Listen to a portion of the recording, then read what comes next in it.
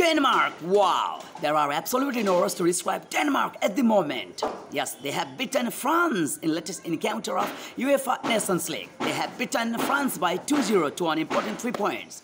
And Robert Lewandowski's country, Poland, stunned Wales.